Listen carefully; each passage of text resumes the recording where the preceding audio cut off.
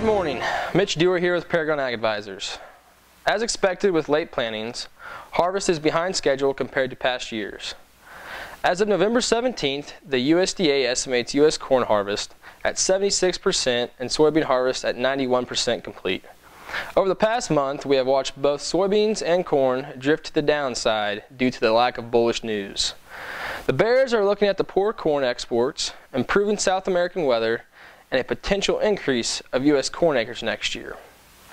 With the lack of friendly news in the November USDA report, the bulls are treading water here, looking to the January 10th USDA report to see if production will be lowered.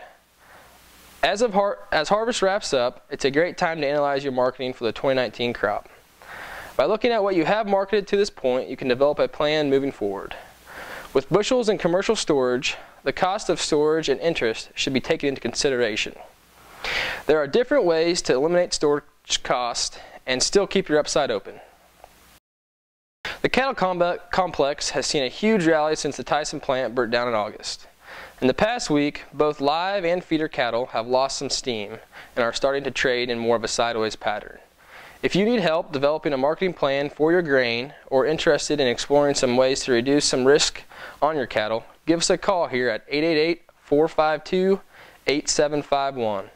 I'm Mitch Duer with Paragon Ag Advisors, and have a happy Thanksgiving.